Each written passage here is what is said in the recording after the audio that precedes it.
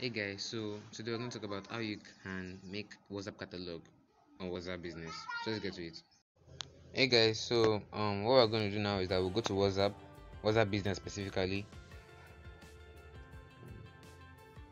Then this three icon up there, click it, go to settings. Yes, then you go to your business tools. Yes, then you see catalog. Yeah. So what you now press plus, that plus icon, yeah. Then add image, gallery. I'm thinking what to add right now. Okay, let's choose that one. The Canva one. Yes. So that's let's give it a name. You can also give you price too. This one's just there. Then you can add more description just for inspiration.